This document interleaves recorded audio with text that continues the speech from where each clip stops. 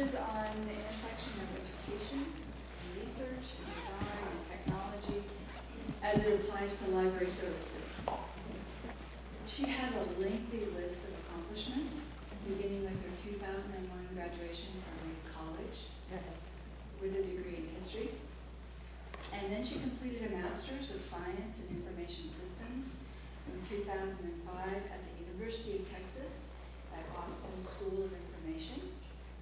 And then completed a Master's in Educational Technology at Ohio University in 2008. She was recognized as an ALA Emerging Leader in 2007 and a Library Journal Mover and Shaker in 2008. She's published 2 books. The first one, Reflective Teaching, Effective Learning, Instructional Literacy for Library Educators, which you may have read. It was given the ACRL Instruction Section's Eileen F. Rockman Instruction Publication of the Year Award. Her other book, Informing Innovation, Tracking Student Interest in Emerging Library Technologies, was well received as well. She's also authored numerous articles and stays connected with her blog called Informational. She currently serves the Claremont Colleges Library as the Instruction Services Manager and e-learning librarian, as well as serving on the ACRL New Publications Advisory Board and the RUSA Research and Statistics Committee. Her talk this morning is entitled Revaluing Libraries, Content, Container, or Concept. I hope you will join me in welcoming Char Booth.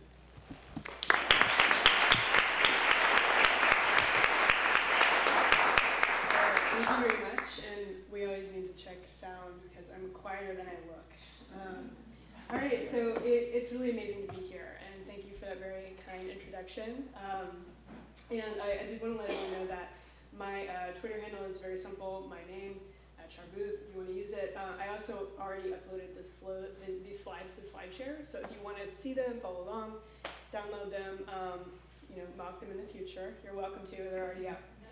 Right, so the original title of my talk, Revaluing Libraries, Content, Container, or Concept, still stands, but I decided that I kind of needed a bit of a subtitle, yet another subtitle, which could be,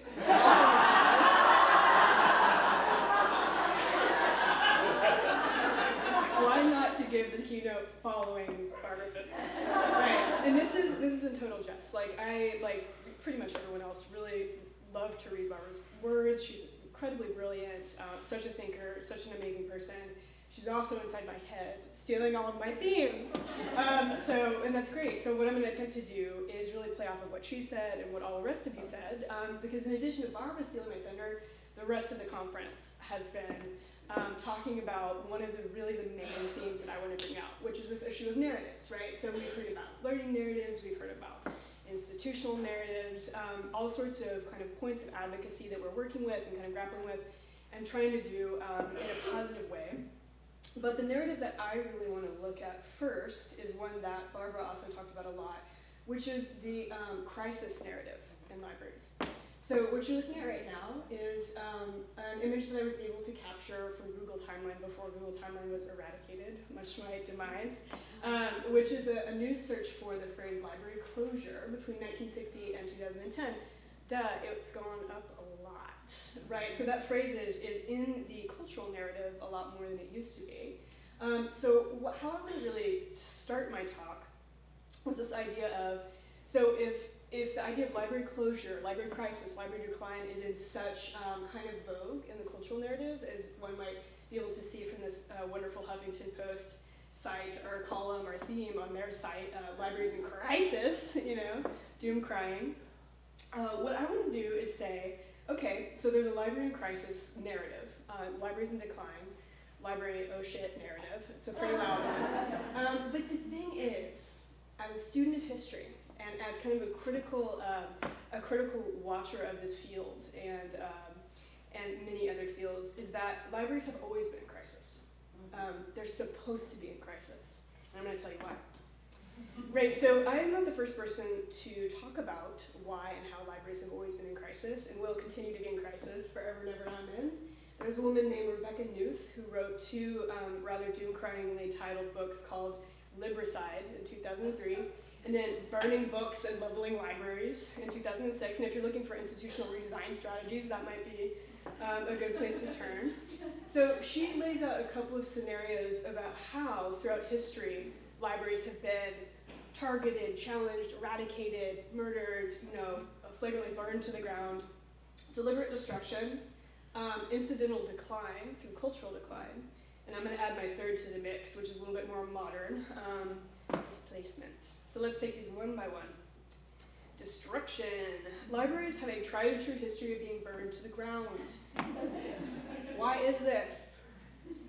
This is a real question.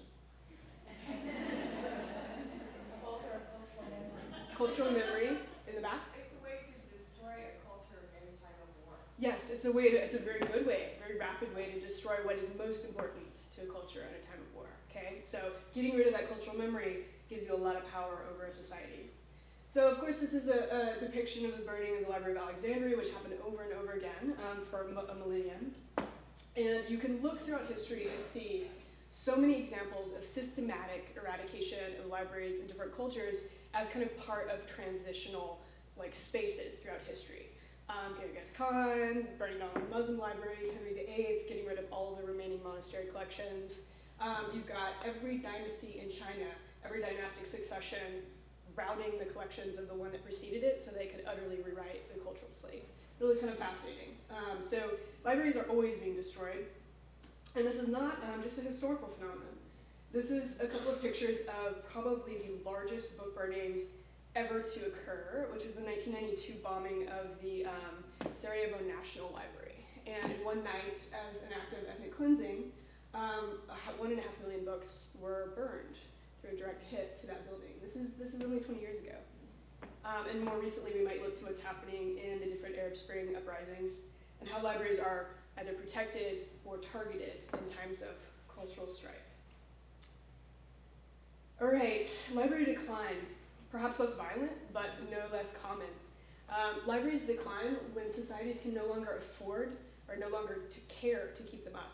So that's one of many Roman libraries that just kind of fell into ruin as the Roman Empire was no longer able to fund their different institutions.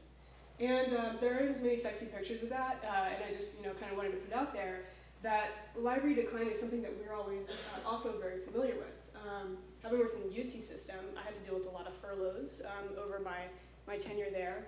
We have libraries being shuttered and closed and layoffs and budget declines all over the place. And you can look at this as a deliberate attempted destruction, perhaps, or you can look at it as one of many institutional cultural declines that are happening in our society now. I'm not going to talk about the reasons quite yet, but let's look at the third libraries in crisis trend, displacement. And that image, for lack of a better one, is meant to kind of represent the internet or digital content writ large, right? The vast deluge of it and what people think it's doing to our institutions and what it actually is doing to our institutions. And on the face of it, it looks like what we're dealing with most directly right now. It's kind of a nice blend of decline and displacement, right? If you really look at the way trends are going in our field, in this country and many other hyper-developed countries, there's a lot of funding problems and there's a lot of vying media and vying formats and vying approaches that make people question the validity and the value of libraries and their continuation throughout society. Which is, I'm sorry to say, the way it should be. This should not be an easy thing to advocate for. The fact that our institutions are valuable and valuable enough to be targeted and always in this kind of role of having to struggle to exist keeps us sharp. It helps us learn the best way to advocate for the resources that we need to maintain and preserve, and also how to help teach people what libraries are at a more than superficial level. So that's one of my messages that I want to really talk about in this talk is that libraries have no power narrative that Barbara so eloquently described is actually a really interesting way to flip the crisis narrative on its head. You gotta embrace the crisis narrative. It's not going away. It's what you do with it and how you use that narrative to help you forward and transform and innovate in your own work. I'm going to get into some practical examples of that towards the end of my talk. But for now, I want to look at a slightly different thing. This is something that I often do in my presentations because I find it quite fascinating to hear people's responses to this little exercise. So we've seen libraries defined a couple times over the last few days.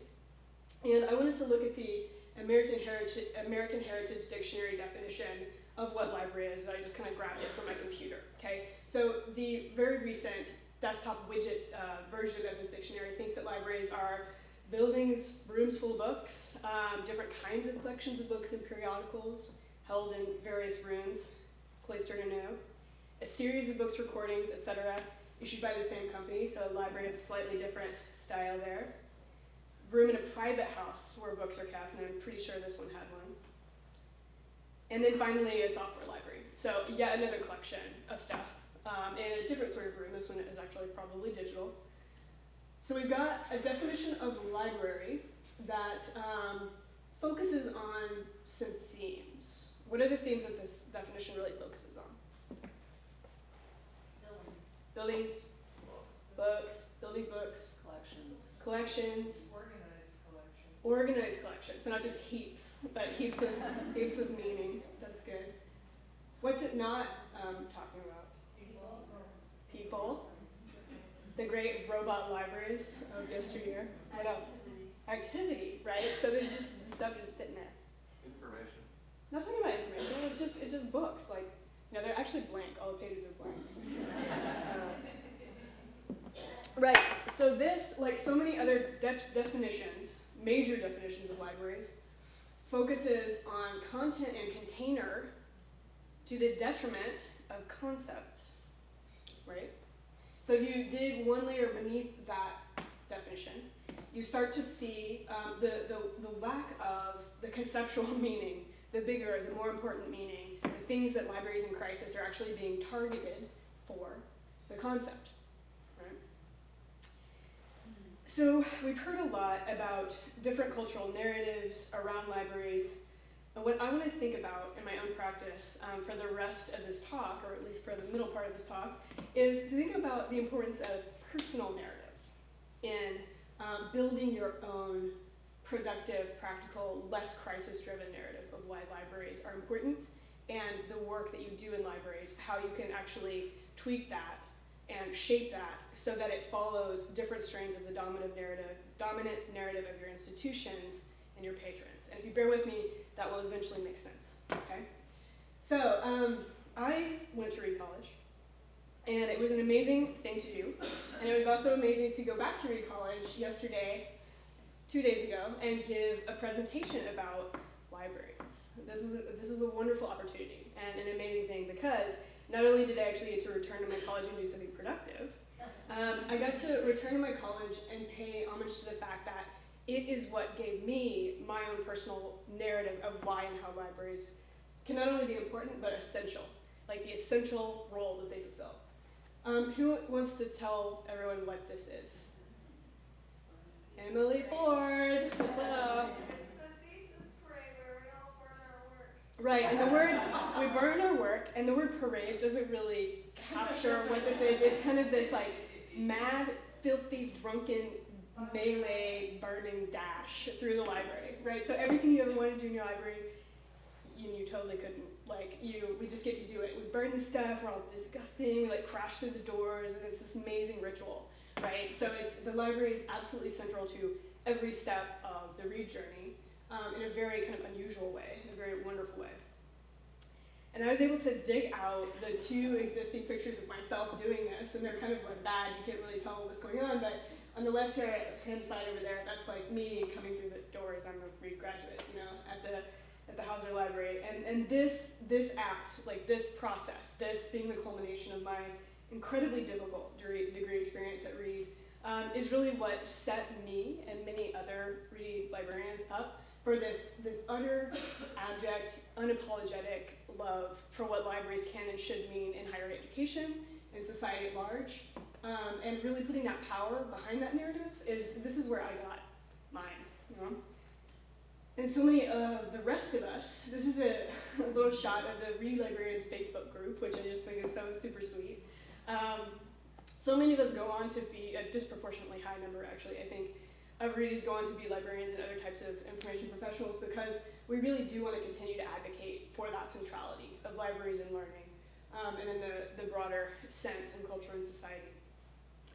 But to be perfectly honest, when I look back at my read experience, the drunken mad dash through the library was, only one component of my entire experience there, which consisted of cigarettes, coffee, beer, and that library, right? And I was not alone in that. And in the intervening years, those three pillars have been pretty much eradicated in my life, but I do retain that love, that kind of like library fire that was lit within me in that way. And I have this nostalgia, and I look back and I think, God, I was such a good student, I was just so great and so diligent in that library and studying so hard. And yeah, I did study, but I also did a lot of commiseration. I wrote on the walls a lot. I made out with people in the corners like everyone else. And I slept in that building constantly, right? And this is the way that, at that time in my life, these were the most useful kind of measures of library love that I could kind of come up with, and I really, it was a place of massive productivity, but it was also not just about massive productivity, it was about everything else, but it was mine, And I wanted to see if other ready librarians had a similar memory of themselves, kind of using the library then and using the library now, and if the meaning has shifted, if their own narrative about their read library experience has shifted. So I asked that Facebook group, what did the read library mean to you when you were a student, and then how about now? And sorry, Emily. She was the first to respond, and so she's the first to be called on the carpet again. So Emily says that the read library was, a nap zone. It was a super awesome productivity place for her. She also really enjoyed the Easter beer hunt, which I have been told is a tradition that has since flagged, but after my talk at Read will probably be resuscitated. And now, when Emily looks back, like myself, she has a heightened appreciation for what a great college library actually can be. I mean, at Read, we were allowed to fully form and explore that for ourselves. Talk about, all this talk about institutional structure, and we didn't even really realize that there were people that worked there. It was just ours, it was like this kind of extreme, it was kind of Lord of the Fly libraries. Yeah, and Emily's also sorry that she missed my talk, but don't worry, you were there. I was talking about you. Right, so the Read Library experience was about ownership. It was about being to do what we wanted with the space, because that facilitated our productivity. It facilitated our learning, our connection with our community. We created rituals, and we're able to sustain those rituals because the rituals were kind of on fire, but they also preserved the library. I mean, we took care of it, even though it was kind of, disgusting when we did it in some ways, but it was ours, and it helped us pass from each step of that experience to the next. And, most importantly, it was the heart and the apex and the focus of our social community at this place, like it is at so many other campuses. And in my own work, I really want to see all of these different uses facilitated from the student's perspective. And I also want to, from the 10 years later view out, the grown-up view out, look underneath those uses and see what libraries are really made of, right? So underneath that ownership, underneath that kind of ritualistic perception, we have students working in an engaged way, an intentional way, to shape their own intrinsic interests in their learning process, developing the discipline that it takes to actually know what that feels like, to build knowledge and to be interested in their own work, which is, as a person who has studied learning theory, really when learning occurs, not when you're being told what to do, being told what to write, being told what to talk about. It's when you leave that space, synthesize it, and realize that you actually have ideas outside of that frame that you've been given. Pulling all those experiences together to build useful knowledge and to contribute to the culture of an institution or the broader culture in which you exist. So 10 years out, my view of libraries has come kind of full circle to this fruition of all of those stages, all of those steps, all of those types of use culminate in cultural memory. And this is something really interesting. If you think about libraries are made of memories. Libraries are a cultural institution. Not only do we house and protect cultural memory, we are cultural memory in a living sense. And one of the ways I like to try to draw this out is to ask people, what is your first memory of a librarian?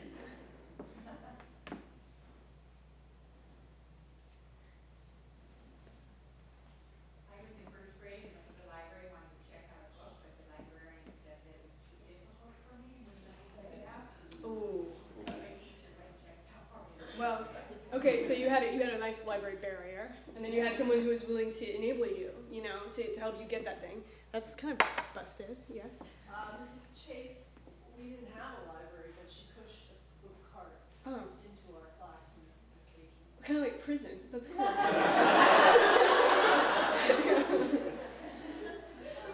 mom was a school librarian, and I remember when she went back to school when I was in second grade, so I really vivid memory of her going and getting her degree. And then she took our one room, I went to a K-12 school in the country, and she took these stacks that were just on the bottom shelf, I remember so short, and a little kid, and there would be just stacks of just nothing organized, and I helped her actually get the books and place them on the shelves. We go from prison to child labor. I love it. That's great. Let's hear one more. Librarian memory. It stuck with me. Yeah, I bet. Anybody else? It's important. It's useful to think about this. Yes? The librarian said, "Come in, but be quiet." That was My my first memory. first librarian is a woman very, very much like this, and this is actually a real life librarian who, her name is Vonda Williams, I think, and she published all these books about how exciting it is to be an information professional. So I'm legitimate in using her image to represent librarians. And so my first memory of a librarian was the person who was my elementary school librarian. She was a very intense character. And I'm not going to say her name because I am going to put this recording up, and I loved her very much. She wore purple jumpsuits every day with these like turquoise brass knuckles.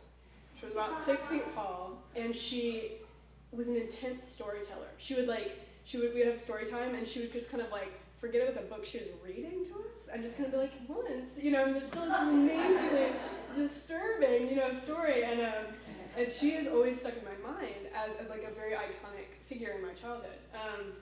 And of course, you can do the same exercise with what's your first memory of a library, and it's interesting to think about what really sticks in our head and resonates with us. But the point I want to make about this is that that library crisis decline thing means that a lot fewer people actually have this first librarian story that early in their life. During those really formative years when you begin to create the constructs in your mind about what means what and how things happen in different areas and different types of spaces. So if perhaps, in a larger sense, the cultural memory of librarians and librarianship is starting at a later age, starting in a very different way than it did for you and I. If it's no longer perhaps connected to an individual or a specific institution, what implications does that have for us? I certainly know in California that as a college librarian, I'm probably the first librarian a lot of my students have met before. And so I am their first Mrs. XYZ, right? Or Mr. So I want to look a little bit more deeply at my own library memory or my own library past and kind of try to tease out a couple of other themes. So really, my first library memory should really be associated with my mom. She was a very educated person and would drag my sister and I to the public library like pretty much every chance that she got. So there's me, at the age at which I began to use this, the public library in my town growing up, Denton, Texas. Emily Fowler Library is an amazing place. Actually, there's 2 library schools in Denton, so librarians are pretty fierce. And of course, the context in which I learned to use the library was a very traditional kind of physical books on the physical shelf. Of course, taught how to use a card catalog, as a lesson. I remember it in the library in my elementary school. So I had to read the card and be able to kind of like figure out what those things mean, know exactly where to access that thing. So that's my own memory of learning to use libraries.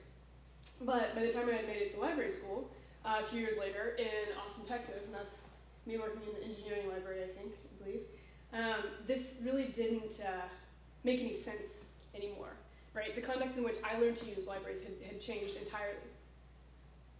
And once when I was in library school, I found this amazing pile of old bibliographic instruction posters from the 1930s that really amazingly were being thrown away by my school. Tragedy, my gain. And all of y'all's gain too. If you want to download these, they're available on Flickr, and there's a link at the end of the presentation. They're really well digitized, like giant files. You can do a lot of fun with them. There's like 24, I don't know, they're beautiful. But this is the way in which library or bibliographic instruction used to happen, from a physical container that points to a piece of content over on the shelf. And of course, this has digitized in a variety of different ways through a variety of different devices in the intervening years. But I think what the important thing really to remember is that whatever the content container access mechanism looks like, it is a part of the natural transitional nature of libraries. And Barbara also did a really wonderful job of thinking about this. What the catalog card tells us is that we are always dealing with format change. We are kind of the place that guides and understands and structures and analyzes and thinks about and has palpitations about the implications of the crisis, of the great format transition of the last umpteen million centuries. So we started out with our beautiful cuneiform tablets, and we moved on to the scroll, portable of course, to the codex, to the monograph, to the microform, to any number of different types of servers and delivery mechanisms. Same deal with librarians, whereas we started teaching in this one way, and this is by the time we had gotten to the card catalog, libraries were profoundly democratized. I mean, used to it was like holes in a wall that only a few hands could go into. That's how they stored scrolls. You had to have a very good pedigree to get into that room. But now, we deal with a different type of access. We simply learn new ways to teach similar strategies, similar values. Where I'm trying to go with this is, when the dominant cultural narrative has more to do with content and container, and those content and those containers are shifting, are digitizing, are becoming ephemeral, are becoming less tangible, less memorable in some ways in people's lives and experiences, we run the risk of being the thing that disappears. So the content's different, the container's different. Actually that old style container, that old type of access, no longer necessary, it's just going to look different, right? But when we look a little bit more deeply, like we've been doing over the last few days, at the concept underneath the content and container shifts and how managing those and dealing with the implications of those and wrangling those has always been our purpose, in addition to dealing with all the crisis. We develop those personal ways to link our memory with the professional kind of ethics, the professional concepts that underlie all of that access and all of the different kind of content container questions that we're looking at. So this is one of the thunder stealing moments that I really like. So the Library Bill of Rights is one, it's just a really beautiful document. If you haven't read it anytime recently, you really should. It's kind of an amazing thing to look at and just say, you know what, our values really do endure, and our values are also incredibly unique. We fulfill a role in society, a function that no other group does. I mean, perhaps in a piecemeal way, but we really advocate for this type of access, freedom of information, advocacy for these and other related types of aims and skill sets, open inquiry, and again, breaking open that type of access to a broader and broader subset and group of people. So conceptually, how is the work that you're doing, and how are the programs that you're developing, and how are the institutional shifts that you're enduring, are they and how are they underlined by these major conceptual kind of areas of librarianship that we always have to keep front and center and help inform our work in whatever form that it takes, and most especially our advocacy work. Because our advocacy work now is about advocacy competition, often, for resources, for attention, and that's just the name of the game in higher ed, it's the name of the game everywhere. Things are scarce. All right, so I'm going to shift gears a little bit again. I'm going to look back to my read experience again. And I'm going to think about how the culminating project that I produced as a Reed student was supported, to what degree it was supported by the conceptual underlying tenets of librarianship that I think really guide my work now. So I want to look at this. So this is a copy of my thesis, my undergraduate thesis, which we're all forced, kind of kicking and screaming, joyfully sometimes, to do at Reed. It's a huge, major piece of work. It takes about 1.5 years to produce. We work in it from about the middle way through our junior year all the way to the end of our senior year. And usually they come out looking like a master's level thesis, if not a little bit more advanced, because we have spent so much time and so much energy and so much work on this piece. It's absolutely the thing that Reedies have to do, and they have to do it well or they're not getting out of the door. So looking back, I know that the librarians who helped shape my experience at Reed were providing me with access. They were helping me become a more inquiring person. They were facilitating that free access to information with a pretty hefty price tag, actually, but in that context, they were facilitating that access. But when I look back now, I realize that the culmination of this project, the extent to which this project actually went, was into a shelf in this room that we call the thesis tower at Reed. So I spent a huge amount of time and energy and work in that library producing that thesis, and then I handed it off and it got stuck in a shelf, and I don't know if it's ever circulated once. I should have gone and checked. I didn't actually check myself. But, so, you have this kind of amazingly anticlimactic experience where you put your heart and your energy and your work into it, and you just kind of stick it on the shelf, and it becomes one of thousands, tens of thousands, I think, by this point. And this is really interesting. So in addition to being on the shelf in the thesis tower, I'm also an entry in the Reed Library catalog. And I remember at the time, this made me really proud. It still makes me pretty proud. This is my first publication. So long ago that my name is different, which is kind of amazing. But, the thesis is in the tower, the thesis is in the catalog. What else is the thesis doing? One of the people that responded to my post in the Reed Librarians group mentions that going back to school for my MLS made me finally fully realize how much I didn't take advantage of at Reed. And this is kind of the direction I want to go in now, where my personal narrative becomes kind of metacognitive. Oh my God, that thesis could have been so much better. If only I had gone deeper into the meaning of that library and understood in greater depth what I needed to do to truly produce a piece of scholarship. I produced a beautifully written thesis that could never see the light of day. So the Reed Library, like so many other institutions, is creating an institutional repository for its students' capstone work, other types of work. It doesn't have to be a capstone project that goes into institutional, I always want to say suppositories. Right, and there's a little paragraph in their description of their repository that says, right now it's voluntary. Right now it's closed to the whole community. Someday we would love to convince all of you that it would be better if they were all out there for the world to see. If your thesis actually went beyond this tiny room and was out there and able to benefit someone else. That's the subtext. And I'm sorry to say that mine could not be put in that repository, in large part because it was on automobile design, and I scanned like so many images from so many magazines that I did not give attribution to at all. I have no idea what they are, I was just like, oh, there's a picture of that, there's a picture, it's great, and they're all in the appendix. I'm like, oh my God, like there's no way I could ever source this stuff. I had no idea I was supposed to cite it. It's an image. Who cares, I'm serious.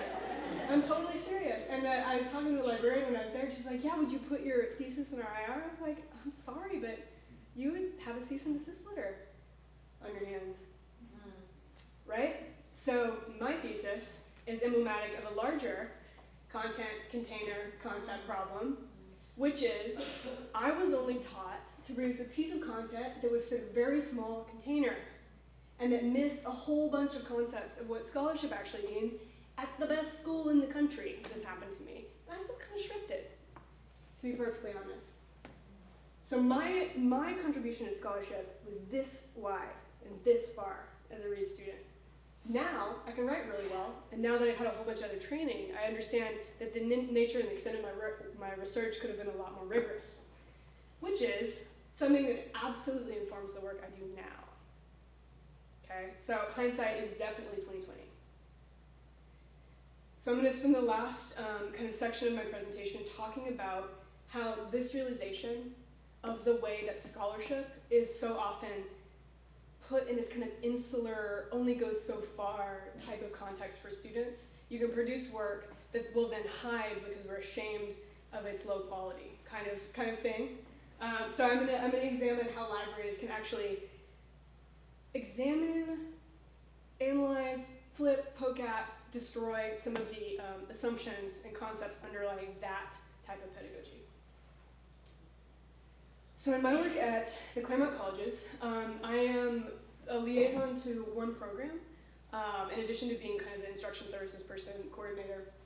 This is a cross-colleges undergraduate major, environmental analysis at Claremont. It's a very, very cool experience for these kids because they're drawn from all the colleges, they're drawn from every discipline. We've got fine arts, through chemistry, through physics, through engineering, through sociology and anthropology. So you've got a subset of really bright, intrinsically motivated students who want to contribute to the broader field of ecology and environmental studies. So those are my students that I'm really stoked.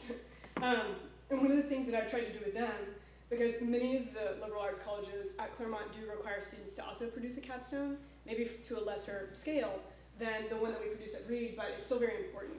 And often in the environmental studies area, it's going to be applied original research as well, because it's an emerging field, and students are given a lot of flexibility to actually discover how to do these research practices in the field in which they're working. So one of my real causes and purposes from Reed to Claremont is to encourage students to voluntarily put their research, put their work in our institutional suppository. Might as well just say it. Right? Because what I really think is that when this happens, you're actually able to use the openness and the access that that work will actually be given the possibility to have as a pedagogical tool to teach so many of the concepts that are so often overlooked and underplayed in higher ed that have to do with what libraries can actually support in a student's learning development.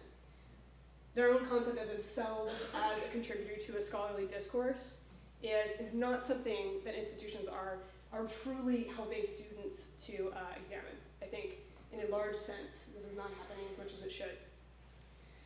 So for the environmental analysis program, we are actually requiring all thesis seniors to put their work in the institutional repository, and we've been able to work that out through a number of different collaborations. And the way that myself and my colleague Sean Stone, who's kind of the science-focused EA person, approach this, we really take this open scholarship as pedagogy approach to our own instruction, speak precisely to the types of things that these students have to worry about, have to make sure that they're gaining permission for this, and are you publishing ongoing research for your professor that? It's like this whole spectrum of truly very, very specific and very advanced research kind of topics and techniques, and students have a vested interest in paying attention to them. And I'm going to examine from kind of a learning theory perspective why that is now. All right, so somebody wanted me to connect some dots, I believe, yesterday. And I actually really like to use dots, so we'll see where this goes.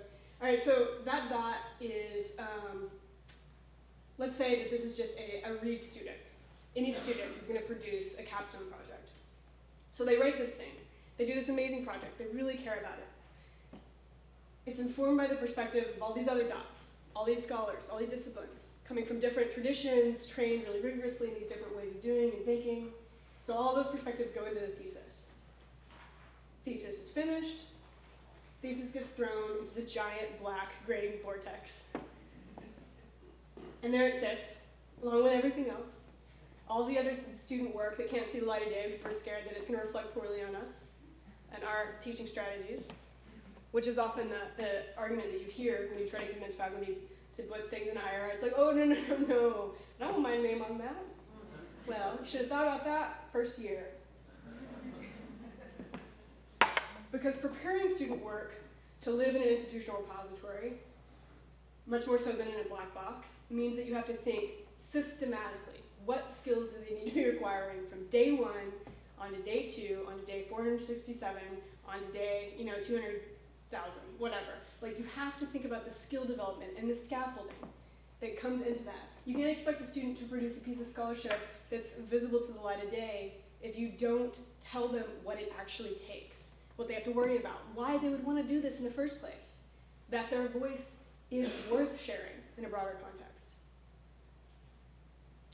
So when your student's work is in the black box, and there's other students out there, or just other researchers, other people working in other fields that might want to gain access to that stuff. The problem with the black box, or the institutional barrier, even in a place like Reed, with all these theses in this tower, is that when people try to get to that thing, they can't. They don't even know it's there. It might be in a catalog if you're lucky, What about all the graded work that just gets thrown in the recycling bin? Doesn't have anywhere to live.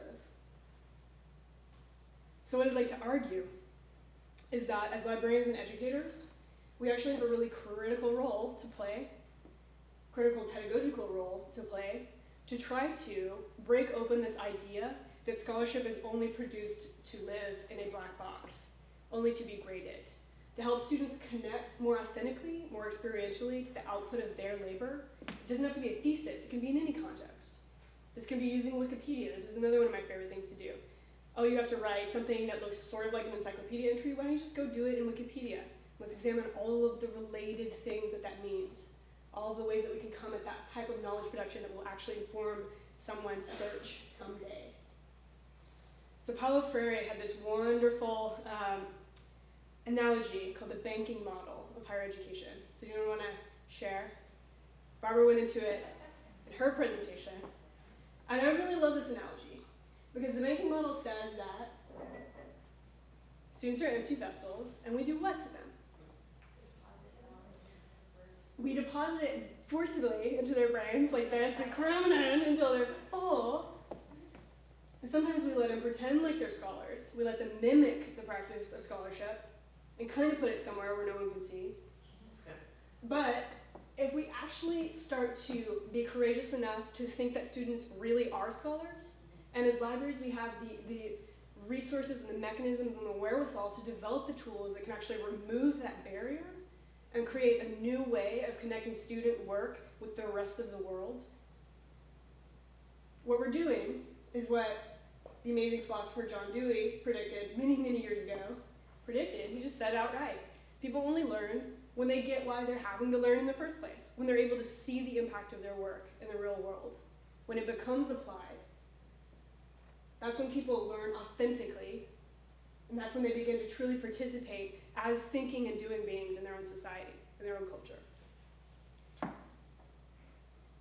So when student work goes into an institutional repository or another type of open, public, productive context, other people are able to connect with it. And the more open that context becomes, the more used the work becomes. And the more students and learners and doers out in the world have the experience of really participating in a conversation that isn't scripted and that isn't determined for them already by a syllabus, by a classroom, by an assignment prompt. I mean, this is thinking for yourself. This is realizing that you want your ideas to reflect positively on you. This is rigor. This is forcing yourself to be a rigorous learner. Because in the context of my Reed education, and in the context of so many classrooms, insularity is safety. You only have to prove to one person that you're good enough, and hopefully they'll give you a decent grade that'll then get you a job.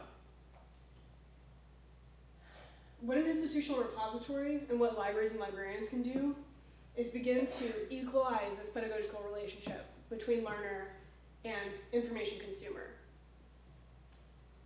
And what I mean by this is acknowledging that the student producing the work, even at the undergraduate level, is just as important as all those people that want to go find it, or that are also producing that work at different levels. So we're messing with the idea of expertise here. We're messing with the idea of authority. And we're not saying that, oh, it's only the credential that makes the authority. It's saying, okay, that student produced that when they were 21 years old. Look how much promise they have. Look at the original research that they actually contribute to this field. I recognize the problems of student scholarship as 21-year-olds. Duh. you know? I mean, that's just the way it is. We publish and access and cite dissertations all the time with just as many grains of salt. But the important thing to remember here is that librarians are so often in that neutral exchange zone. We're circumventing, we're jumping past that pedagogical relationship that sets up the instructor on the pedestal and the student down on the ground, basically, picking up the bits that are flung to them. And I know that's kind of dramatic, but hey, that's my crisis narrative, I suppose. Right, so when our libraries and when our librarians start breaking open the underlying concepts in higher education that are rather insular and oppressive and not particularly creative, and that are actually stymieing our attempts to change the image of what we are and what we do, what we have always done and what we will always do, can be so much informed by showing people, showing faculty, showing administrators, showing students a new way of doing this type of thing. And what in an environmental analysis program, what we're finding is that since we've instituted this, you have to upload your thesis, grade inflation is gone. The students that get A's really got A's, and the students that get C's seriously got C's. And they have to live with that. They could have gotten A's. You know, we were equipping them with the wherewithal and the tools to get that A. And the student work that goes in the repository is having real impact on real work. And this is what we show them at the beginning of the term, is we say, all right, we're going to show you what happens to your thesis when it's in the repository. Where does it go? What does it do up there? Well, here's an example of a student back in '09, even before this was required, who voluntarily uploaded her thesis, Whole Foods, Renewable Energy Credits, Green Business, and Capitalist Approaches to Climate Change. Hot topic, right? So she just so happens to be our most popular paper in the entire repository, amazingly. Her undergraduate thesis has been downloaded in 2011, from September of 2011 to September, oh wait, no, that's the entire life of the thesis through 2011. Downloaded 635 times, the full text PDF. She's been contacted by the New York Times to do interviews. She looks really good online, right? So in addition to, well, she's a community builder and all this stuff, oh yeah, we can actually take a look at her own work, at her undergraduate thesis, where she really dug into what Whole Foods is up to, right? She shows you up in Google Scholar. Like, this is a really amazing way, not only to challenge students to think of themselves as scholars, to do innovative work, to push themselves really to the limit, and truly develop their own voice and be able to advocate for their own learning. There she shows up, you know, in this community of practice, truly contributing, not just consuming it, but putting stuff out there, making a good name for herself. Right, so that was one example of how I personally, and I think so many other people in this room, try to take that crisis narrative, own it, be proud of it. It's worth working for an institution that is constantly assailed. You know, we're here because we like to fight for it. We're going to fight for it in different ways over the duration of our careers, but the crisis narrative is what helps us creatively come up with new ways of examining content, new containers to put the content into, all the while redefining the productive concept of what libraries are, and so many other related concepts that are so much in need of being kind of blown open in various ways. So that was my talk.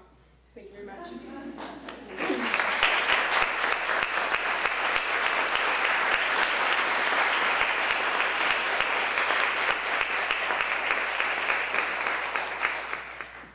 Preaching a sermon today. All right, and there's some there are readings that I referenced. Actually, I didn't quite reference two of them, but they're in my head. Does anyone have any questions about all that? Thoughts? Yes. I don't really know how to phrase this question, but when you were talking about the sort of isolation of student products as a kind of safety, I think that's where this talk sort of rubbed for me, because I, as a student, I wanted that safety very much for myself. Right.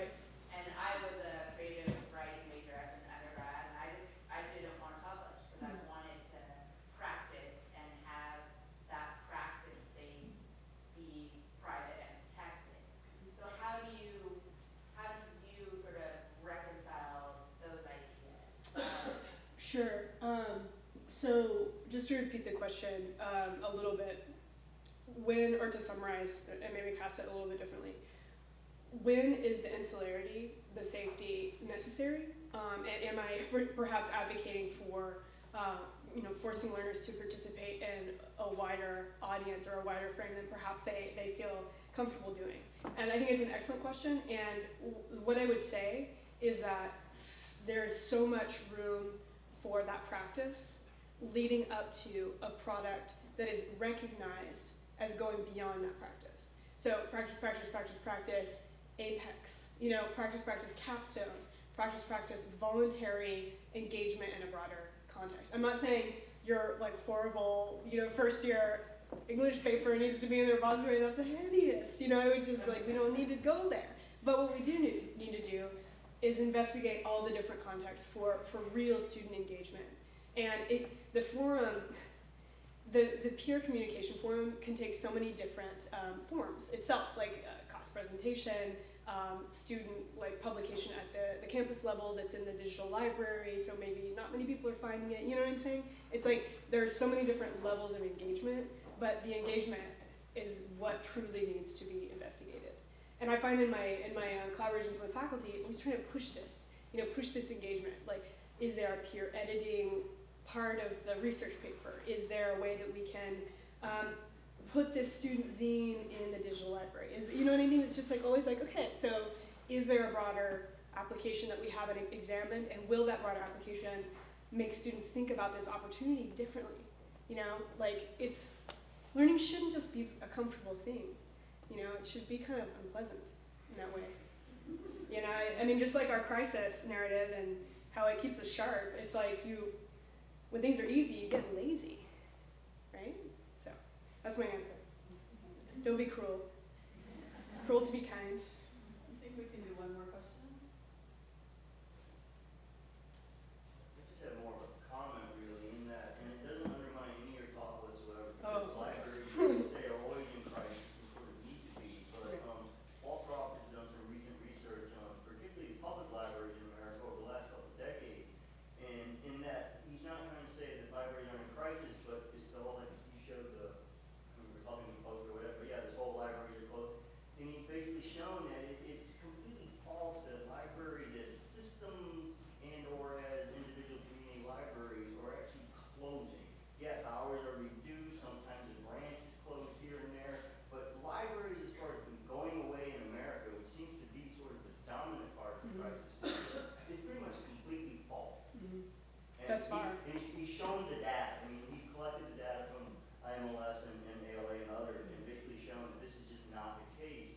So the crisis narrative can be a good narrative, but we need to refocus what kind of crisis we're actually saying exists. Yes, I completely agree. I completely agree, and I was in some part arguing from that perspective. And I think a lot of that crisis narrative, it does happen because when people talk about library closures, it hits this kind of horrible nerve where people are saying, no, you better not. I mean, that better not happen. What would happen if all of our libraries closed? And then people get really upset, people out there, not us.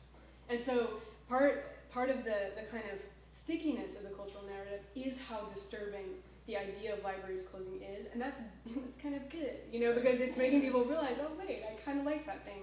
I don't want it to go. But it does perpetuate that dominant cultural narrative that they are disappearing.